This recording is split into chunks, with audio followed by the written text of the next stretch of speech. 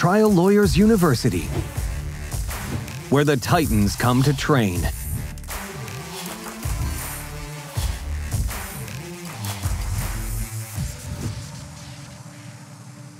Produced and powered by LawPods. Brian Panish. Guess what episode this is of TLU podcast, or Trial Lawyers University podcast? Actually, it's number 2. So we got Brian Panish here, who was just, I've been in California. I was there for about 10 years, and I only heard about Brian Panish. Never got to meet him. Met you occasionally. You don't remember that, though, because, it's okay. I'm easy to forget when I was younger. But, Brian, you and I got to know each other a bit during the pandemic, and that was a lot of fun. And you were kind to come on and break down cases with Rex on the Lemming case. But let me ask you, the pandemic for all of us was a life-altering somewhat event for all of humanity. So what did you decide to do to make it a positive experience for yourself and for PSBR? So during the pandemic, because we were doing these Zoom depositions, people were on their locations, multiple lawyers were involved in preparing. There's millions of documents.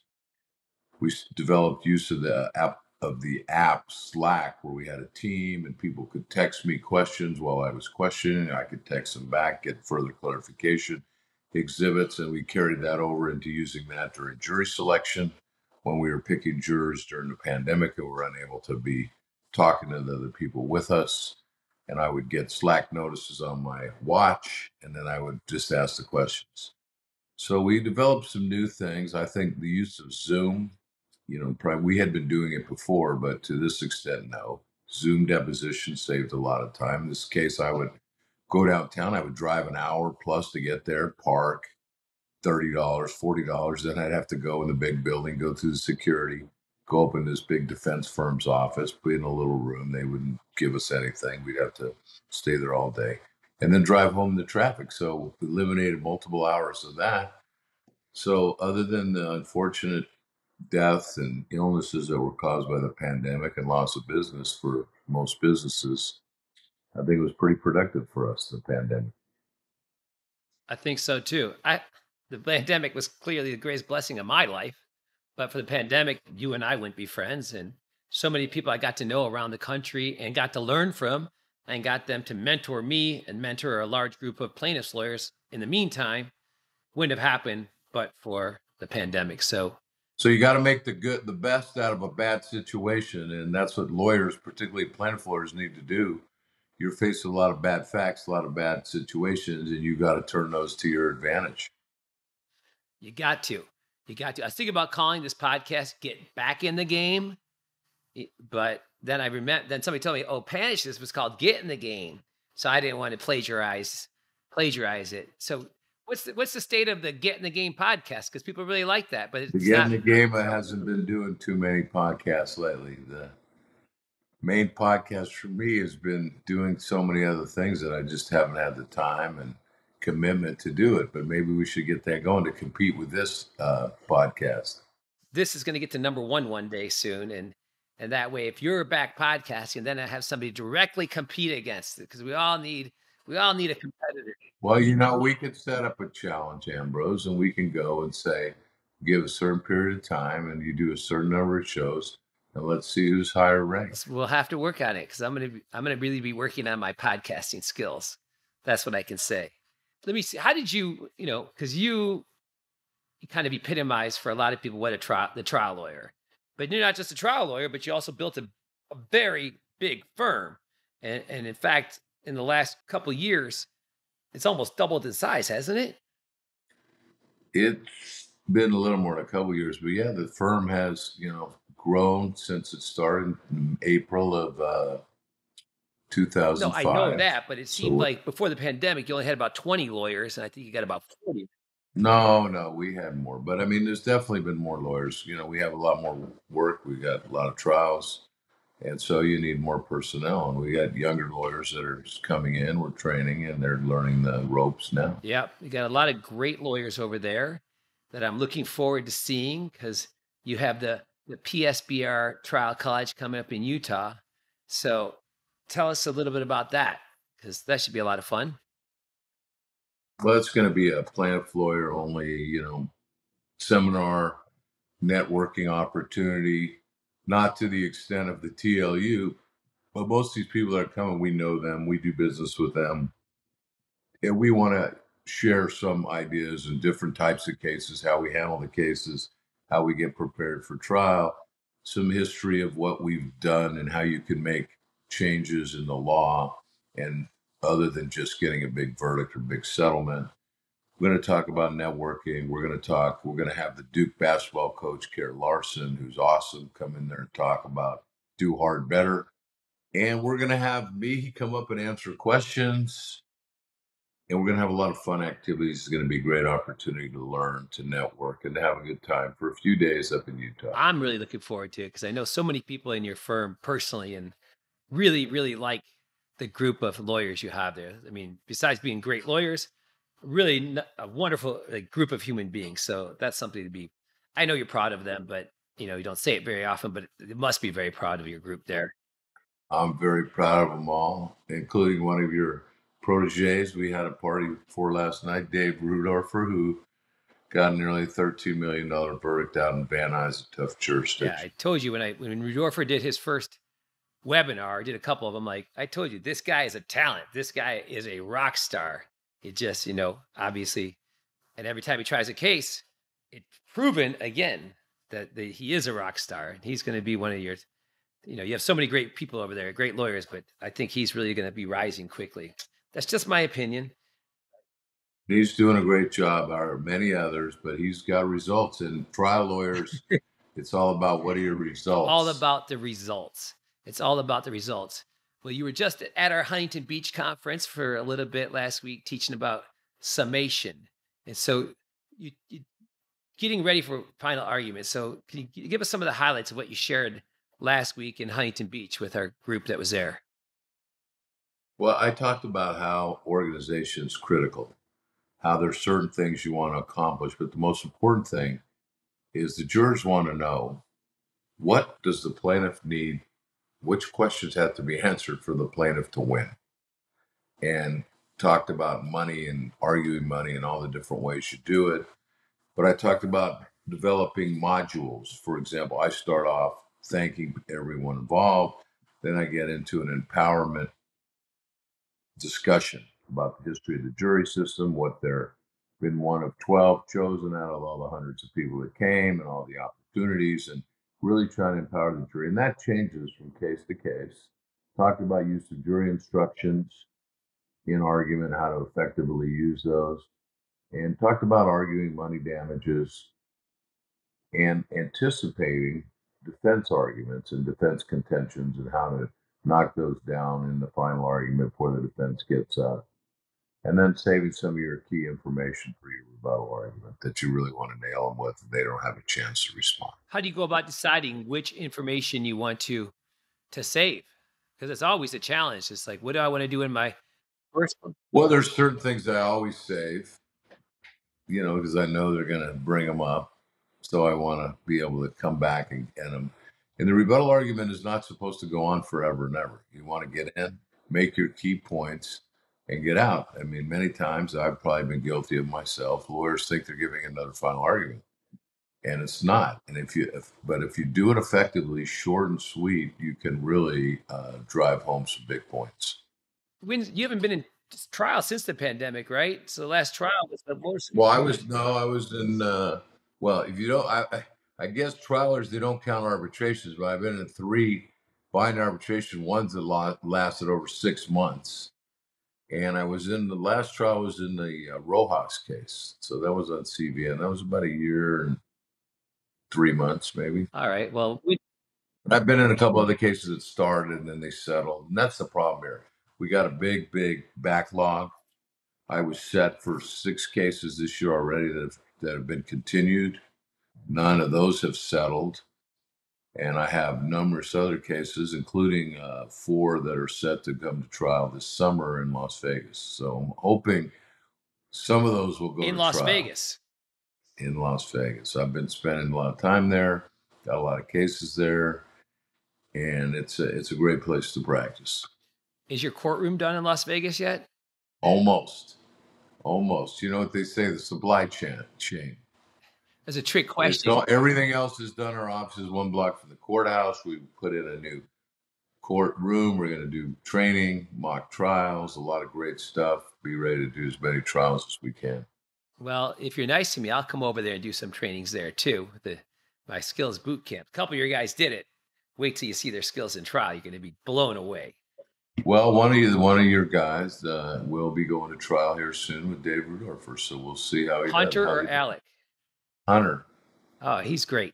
Those people are pretty sharp kids. That's all I could say for right out the gate. Pretty sharp kids.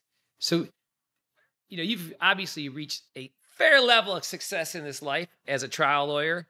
And, so the real question I always, people always think is like, because I hear people say, wow, if I hit that big verdict for 30 million bucks, I'd be done. Or when I got this much money, I'd be done. Well, that clearly is not the case for you, because, you're not even, you don't seem anywhere near being done.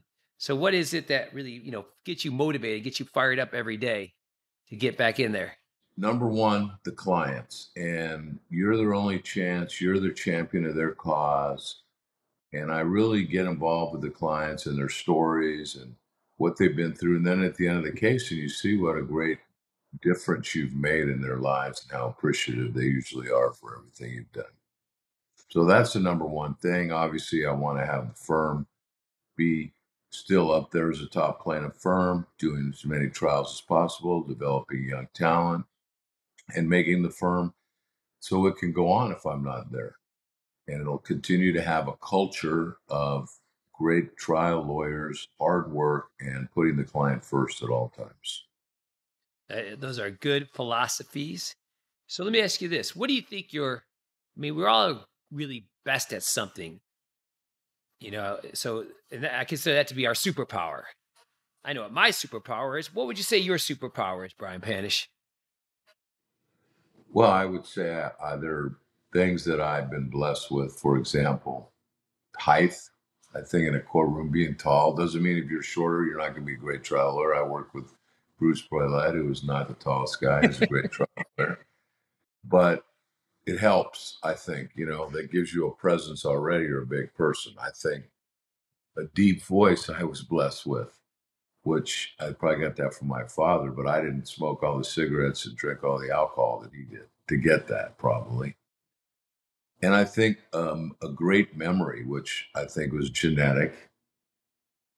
And I think the hard work ethic that I learned through athletics, discipline, and accountability have been crucial for me. Is if you want to call it a superpower, I would just say things that have really helped me be successful in what I'm doing.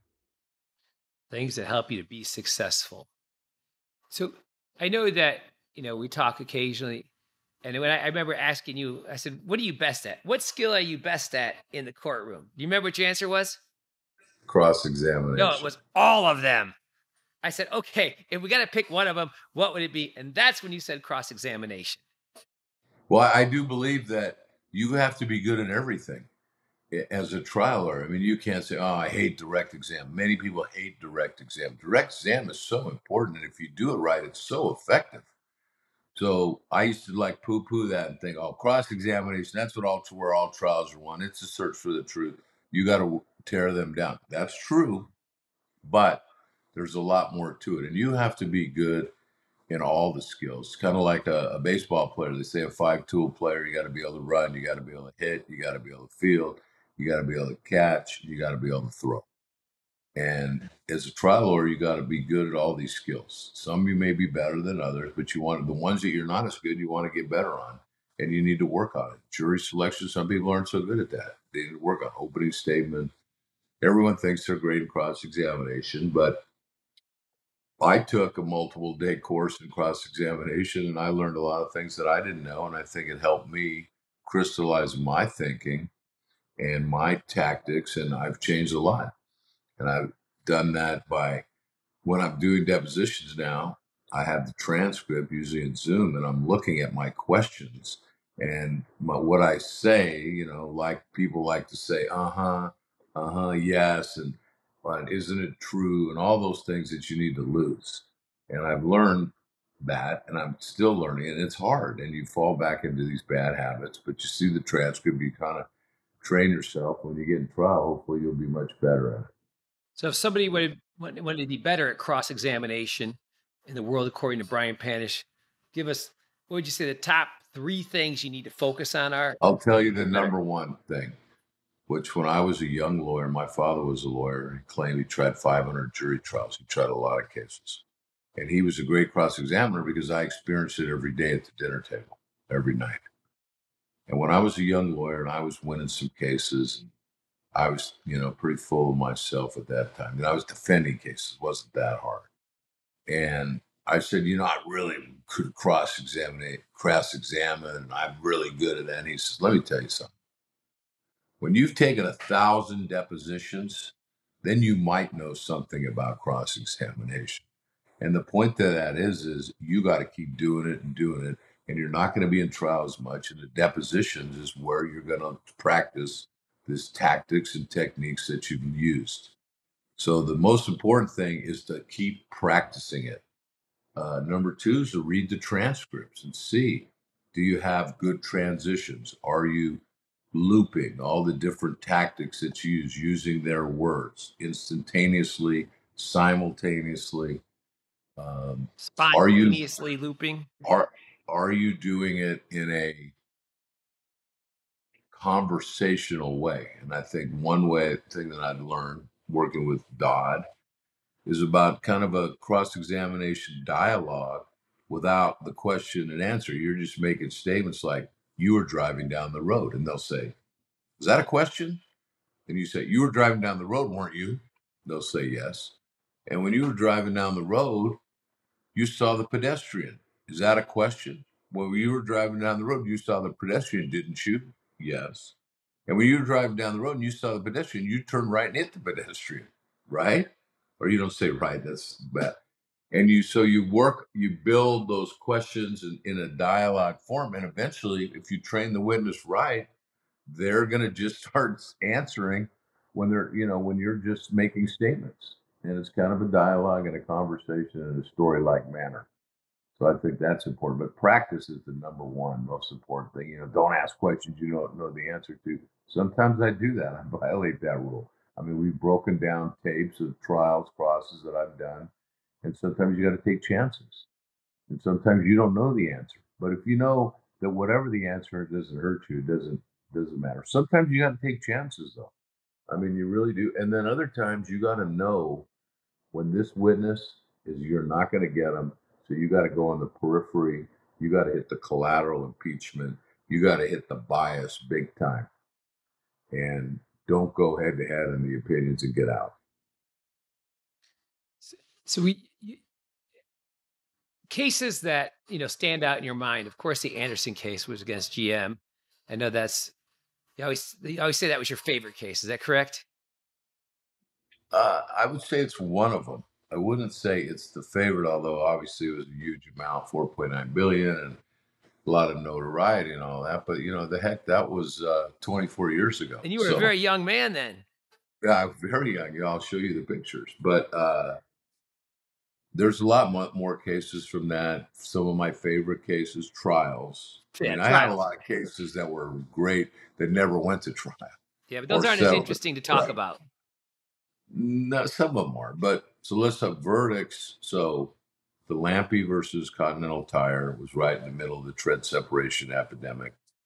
And that was, I represented Joe Cortez, professional boxing referee, and his daughter, who was paralyzed in a tread separation. That was, I think, a $55 million verdict, 2001. And then 3 years after. $55 million was a lot of money. Was real money. Well, and then we had trial. What did you love about that trial? What was it about that case, that trial, those people because we're fighting this big, massive tire company, and they had all these top experts, top in-house people, top lawyers from around the country. And it was a hard-fought case. What I remember best about that case is this. Well, multiple. One, the judge had 16 jurors instead of 12, and then she was going to draw out 4 that'd be alternates. The 4 that got drawn out were all good for me. So that was not good. Oh, so you didn't know who your alternates were going to be, like we normally correct. do. Right. Is that the judge's is that the judge's prerogative, or? No, it isn't now, but it was then, because now the statute is clear. You can't really do that. But she kind of forced the parties to do it. And in a sense, it ended up helping me. But I lost those 4 good jurors. So I was, a little concerned. There was a $25 million offer. In that case? During the trial. So it started off with maybe a $3 million, $5 million. Like once a week, some guy from the defense firm, that guy would come over with a letter for me, and it would be a new offer. Eventually, I would try to avoid the guy, but finally, they came to an offer of $25 million towards the end of the trial. This is a 3-month trial. So then, sat with the clients, met with them, and we had a prior settlement with Ford and with Sears, so they had some significant money. But they wanted to get 30-some million. So I tried to negotiate. Now we're in jury deliberations. It's maybe gone 3 or 4 days, maybe 4 days, maybe 5. And we don't really know what's going on. And we get a question. And the question is, okay, this is a product defect. So the first question was the product defective in manufacture? Was there causation? Was the design defective? Was there causation? Those are the first 4 questions. And then you would get to damages and comparative negligence, which was a big claim by them. So the jury sends a question that says, what if we can't answer question number 3? Now, one way to read that is they've been going 3 or 4 days. They already answered number 1, and maybe that's not good. They answer number 2. No, the case is over. So the defense lawyer, in a nice way, came up to me after the question and said, wait, what was question number 3? Was the product defective in design? First one was manufacturing. And it was primarily manufacturing case. The design case was harder, but we had a theory on it, some alternative design that they were using on much more high-end tires. And so the lawyer came up to me in a nice way and said, hey, Brian, just so there's no confusion, the $25 million is withdrawn. The offer is 0. I said, okay, well, not much I can do about it. And I go outside and sit on the bench for another day and a half, sweating it out. And the next question was, can they have a readback of the economy? So then I started to feel good. Then they started to negotiate. But there was a breaking point with the insurance. It was through this alliance in Germany, and they wouldn't offer any more money. They wouldn't get to the 30 million the clients want. And when you think about it, it's not really a lot more than 25. But so it's now Easter week. My family has gone to Palm Springs. I was supposed to be on the vacation, which this happens. But my son was maybe a year and a half, and he stayed here for a week. And then the babysitter brought him to court on Friday, Good Friday. Jury's still deliberating. I had him in the courthouse cafeteria. And then the judge is saying, well, maybe we'll take a partial verdict. If they answered every other question, we could do that. And then all of a sudden at like 3 o'clock on Good Friday, the jury says they have a verdict. So the jurors come out, and question number 1, yes. Question number 2, yes. Question number 3, no. But that's okay. We don't care. But still, there's a huge issue on the comparative negligence. They're blaming the driver for losing control. We had done tests on it. So they start reading off the numbers because the comparative comes last. And so the first number they give was for the non-past medical, which is not in dispute, future medical, which I think we were trying to get 15 or 16 million, and the jury gave like 7 million. Like, oh my gosh. So then they start reading off the other numbers, and then they get to the one plaintiff general damages 48 million. But still, if they found 50% comparative or more, we would be close to getting less than the 25 million. And then they answered the comparative question, no. But then there was question 9. And question 9 was, did they engage in uh, malice, fraud, or oppression? And I thought for sure, I'm going to get 100 million compensatory damage, and I'm going to get 300 million punitive damage, and I'm going to get all the money, and I'm going to retire. But I didn't really want to retire, but we're going to get the money. Well, question 9, I told the jury, if you don't answer question 9, this whole thing's been a waste of time. You know, they gladly pay the money. They're only worried about question 9. Jury answers question 9, no. Keep in mind, it's Easter week. Everyone wants to get out of there. They've been there for 3.5 months. And so they come out, and these 2 women, they go out in the hallway, and they're like smoking cigarettes. And they say, hey, Panish, we know you're pissed off on that number 9, huh? And they're like, I go, yeah, what the hell's going on? They said, hey, how'd you like the 48 million? I said, well, that's pretty good. But what about number 9? And eventually the case settled, the client was taken care of. But that was a great case. But I would say my favorite case was a case called Cuthbertson versus the Metropolitan Transit Authority. Mr. Cuthbertson was a 46-year-old African American who was visually impaired and legally blind. He lived with his mother, who was 78. He would use the massive transit, the buses, trains, because that's the only way that a person that is visually impaired can go around transverse. Los Angeles County is a huge place. I learned in the case that in 1964, when President Johnson signed the Civil Rights Act, part of it was all these ADA requirements for visually impaired and other people with disabilities. So this case, Cameron goes, is all on video, to the train station, the Blue Line, which is a train that goes through the most economically depressed parts of Los Angeles County: Watts, Willowbrook, Compton, Linwood, Inglewood. And he goes to go on the train. This is a above ground train. They also have underground trains here. And he has his cane, and what a visually impaired person looks to is the light coming up. So as he went, he saw the light, he stepped. Well, the problem was these cars were coupled together, but there was no barrier, nothing that would protect someone from falling in. And keep in mind, this is maybe 8 feet below is where the track is. So he falls in, and the train operator, not paying attention, and runs him over, cuts him in half. He dies. We got the videotape. We had all these patents that they'd applied, showing all these other places and the other trains that they had within the same system that had what they call the gap, mind the gap. And they had something to protect this. There's patents back to the late 1800s and trains on this. So we go to trial, and the MTA offers $5,000. That's it.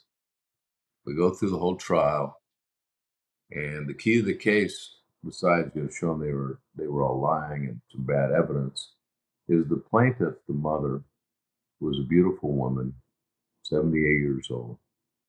She said, my son, because he was blind, had great hearing, but I have bad hearing. So he was my ears, and I was his eyes.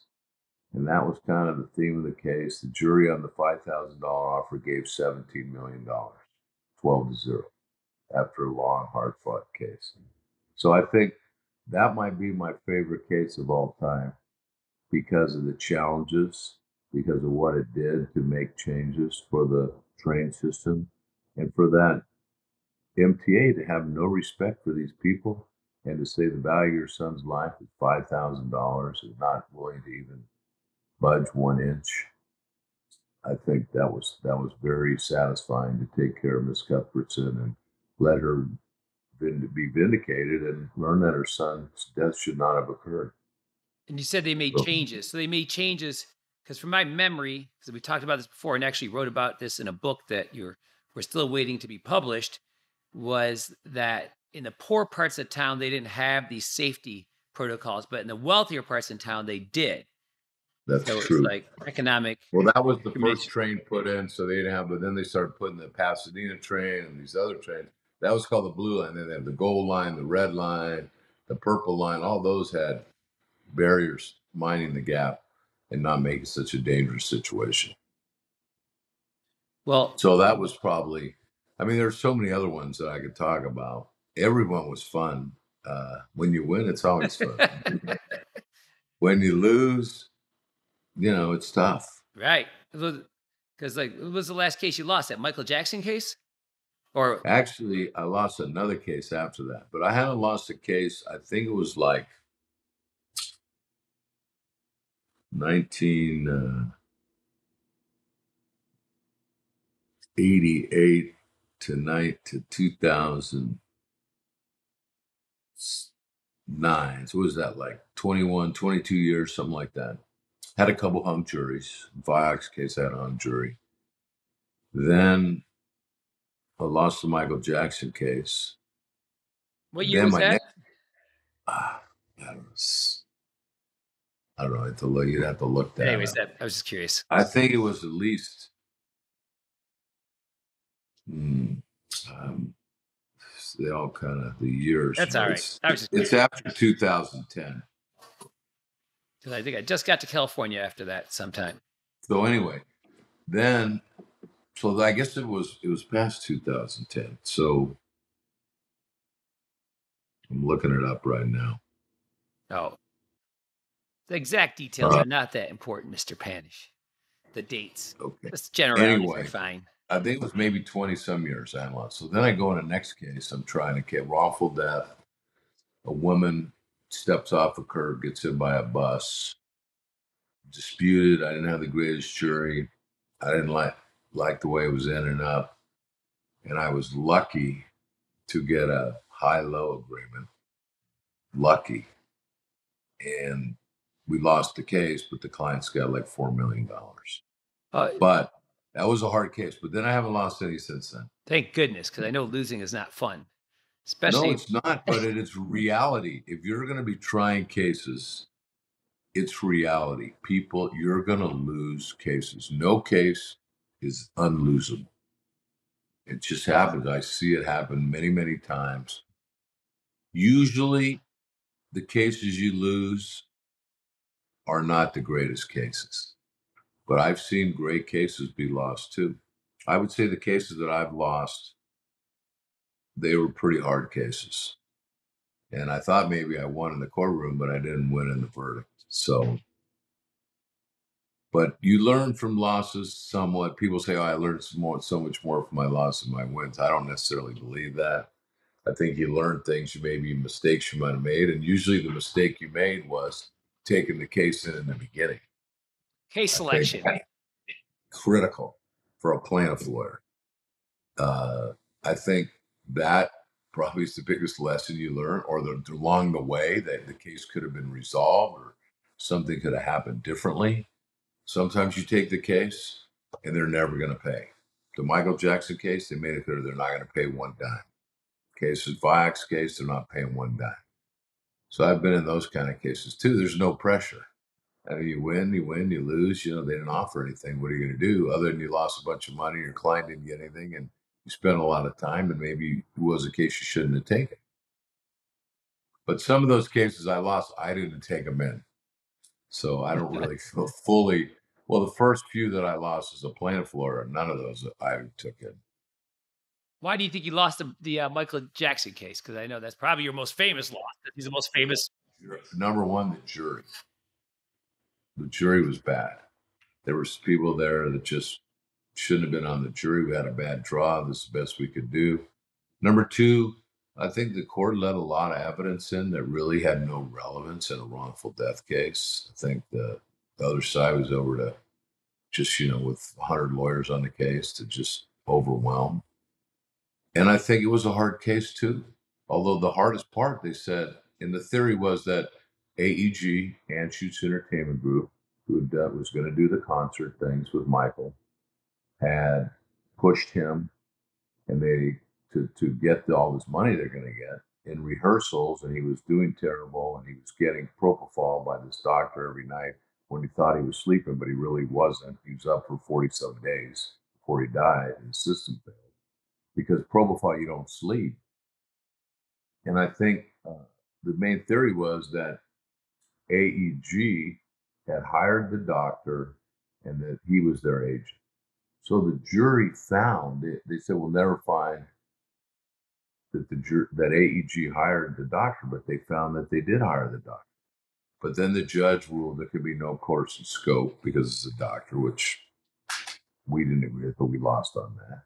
And then on the negligent hiring, retention, supervision, we didn't really get the instruction on retention. And our position was it was fine in the beginning, but when it started getting really bad and they knew about it because they were having meetings and there's all these emails and they knew that he was doing terrible and they kept pushing him, that they should have got rid of the doctor, not allowed it. The doctor was convicted in a criminal court. Everybody knew that. Everybody knew Michael Jackson. So we lost. I was worried about it because I hadn't lost for so long. I lost in about a day. I was over it. I mean, I was disappointed. I spent, months and months, but I think we did the best we could. We left it all in the courtroom, and I don't know what else we could have done. Well, that's the key thing is, as long as we did our best in the trial, because, anybody's tried cases lost and knows the horrible feeling. I mean, as a criminal defense lawyer, losing a case is just the worst thing in the world for somebody who believes innocent, and watching them being carted off to jail and knowing that, likely they're going to spend the next 10 or 20 years locked up because you simply were not good enough. Because if they were innocent, they should have been found not guilty. But doesn't always work that way. No. Or the whole judicial system is not always, predictable. That's the understatement of the century.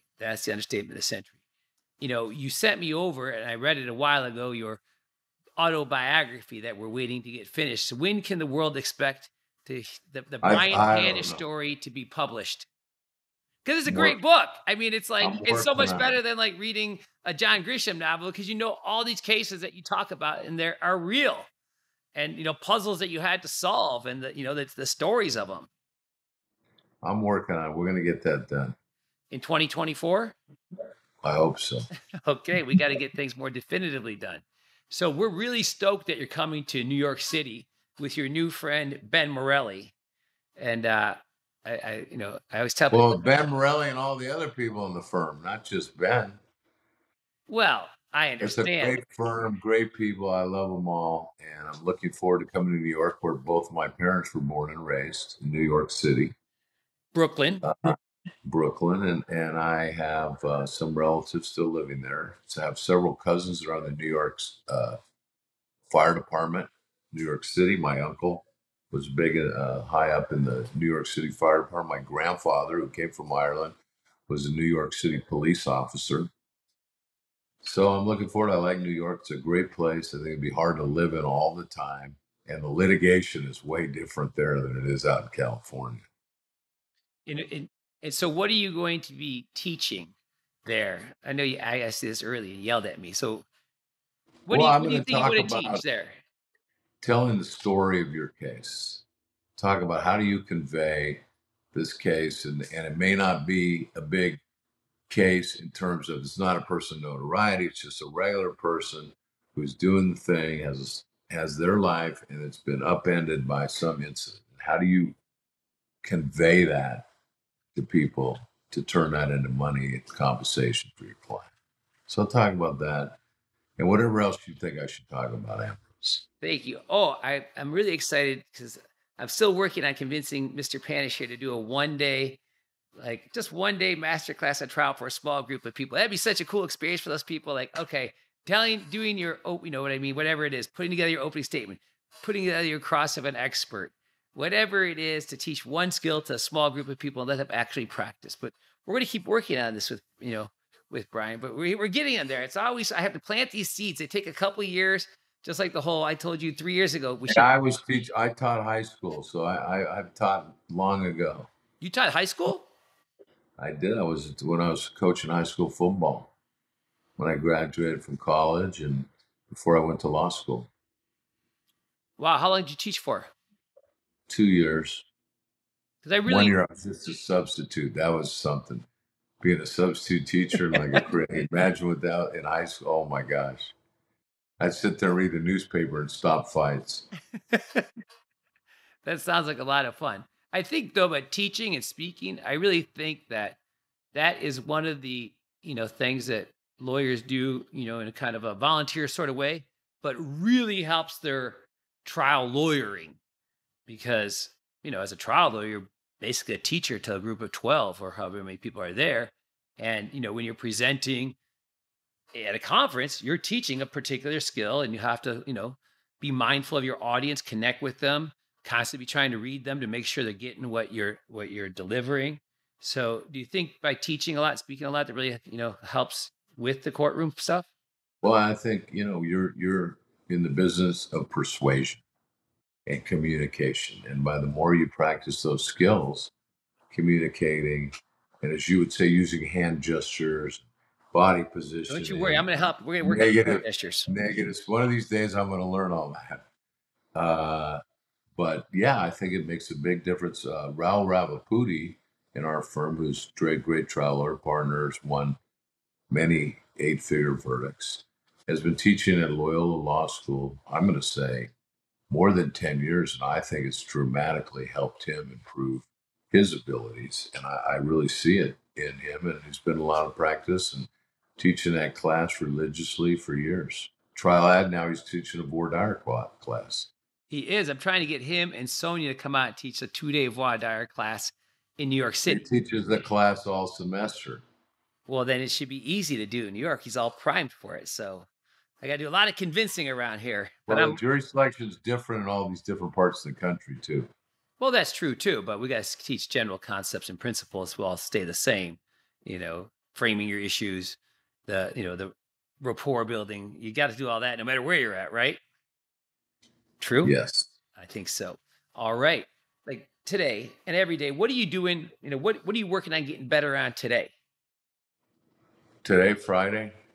What are we getting better at today? Today, I woke up at like 5:15, and I was reviewing a couple cases. Then I worked out for about an hour and 40 minutes.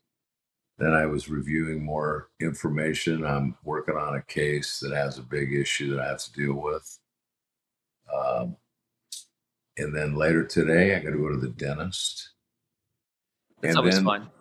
Yeah, then I'm going to go back to the office and work on, but although today's a holiday weekend, so people will probably be leaving early. I'll be there in the end, but people will be leaving early to go home and enjoy the weekend, which, that's okay certain times. I would hope so. So I'm working on everything. I'm working on getting better all the time, every day, working on getting better in some aspect of my life. That's important. Always got to be getting better. And I'm looking forward to the Get in the Game podcast coming back because I was never a guest on it. I hear all these people. I'm like, how come Panish never asked me to be a guest? Hurtful. I didn't know you then. I know. But do you think you're going to bring it back? By popular demand, I might have to. I think you should. I thought it was like all the episodes I listened to, I really enjoyed. And I am working on becoming the best podcast host I can be. So in that regards, anybody's got feedback from me because I know people like to give me feedback. You can either call me on my cell at 248-808-3130, or that's the best way. Just call me. Send me a text. That way I got to get, sometimes people say things that hurt my feelings, but then I got to take it in. I'm like, that's just, because when I started doing the webinars, some people would send me emails. You talk too much. You're obnoxious. You're abrasive. I was like, wow, that hurts. But I worked on my hosting skills. And so continually working on these things. Well, Brian, great seeing you as always. I, miss me living in LA, so I could run into you more frequently, stop by your office and visit you, but I'll be back to visit sometime soon. Okay, well, my pleasure. When you're in Vegas, make sure you let me know. Because I'm almost done with my remodeling project here. Okay, sounds great. Thank you. My pleasure to be here, and good luck. Join us September 20th to 23rd in New York City for TLU Live. We're going to have some of the greatest trial lawyers in the country coming, from Brian Panish, Ben Morelli, Judy Livingston, Joe Freed, Zoe Littlepage, Rex Paris, and the list goes on and on. And not only will we have 4 lecture tracks, but we're going to have 7 workshop tracks where you can work on and hone a specific skill in a small group taught by a great trial lawyer. The website is tlunyc.com. Ready to train with the Titans and set records with your verdicts? Register for our live conferences and boot camps at triallawyersuniversity.com.